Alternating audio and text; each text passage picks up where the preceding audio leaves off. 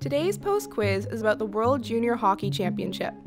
The event began in 1974 and became an official World Championship with the 4th edition in 1977, but Canada didn't win its first gold medal until 1982. Do you know which of these Hockey Hall of Famers has a World Junior gold medal in his trophy case? Is it A. Wayne Gretzky, B.